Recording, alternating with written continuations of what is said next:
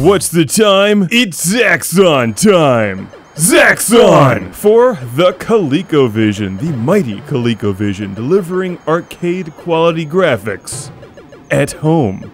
And nowhere is that better represented than right here in Zaxxon. While we may be used to stunning arcade-quality visuals and gameplay at home these days, it's the norm. Back in 1982, it was not that common. Many of us were familiar with the Atari 2600's version of arcade games, which frequently did not live up to the originals. Those fortunate enough to have a ColecoVision, on the other hand, had a massive library of arcade-quality games to choose from, and really good ones like Zaxxon. I'm constantly impressed by how good the ColecoVision is for a 1982 game console.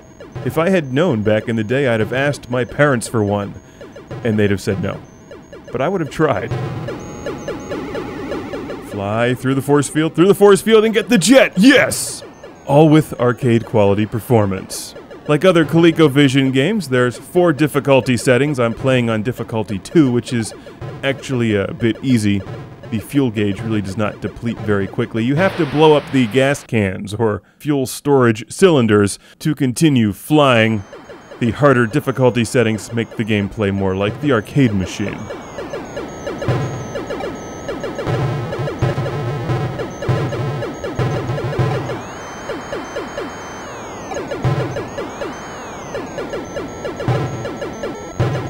Zaxxon is a really cool game and was extremely impressive back in the day because of the perspective.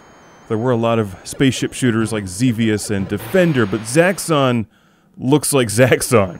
And you're not just moving left and right to dodge enemy fire, you're also moving up and down, and you have to fly through those force field things. It's just a really cool game.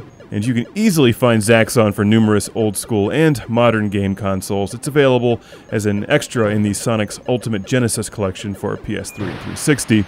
Don't try to play chicken with those jets, you'll lose every time. Let's increase the difficulty and try again. It's been a long time since I've seen the arcade machine, but this ColecoVision version just delivers the arcade quality visuals, which is a large part of what makes Zaxxon cool. I also love the name, Zaxxon.